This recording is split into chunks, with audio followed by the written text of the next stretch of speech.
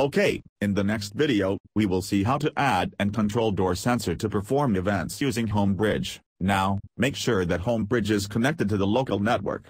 You can check the spine ensuring that HomeBridge has green light powered on it. As we want to add device, tap on the Add button and select Device.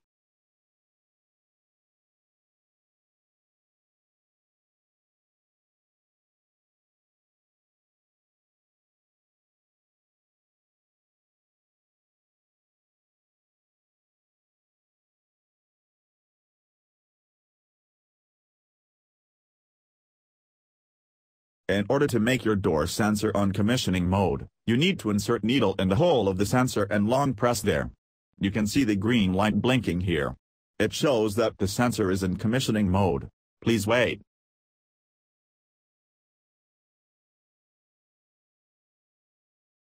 Okay. You can see door sensor connected to the gateway. Let's give name to the door sensor. For that, tap on the discovered device and name it as front door and move ahead.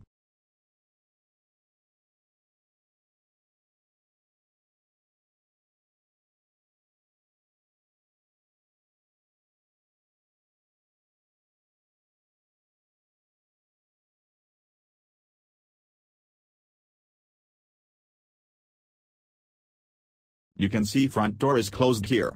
So, it shows closed door in the application.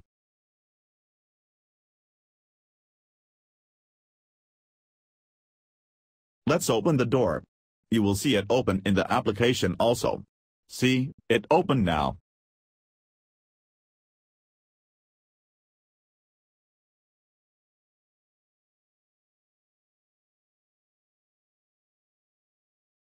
Let's close it again and see the updated status on the application.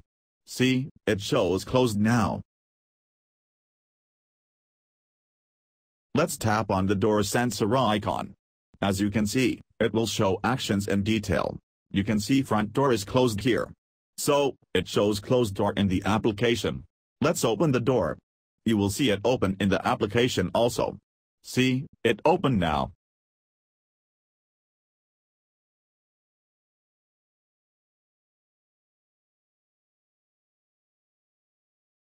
Let's close it again and see the updated status on the application.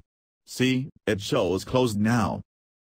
By now, we have seen how to add and control door sensor. For more information, please reach us at business@folenses.com.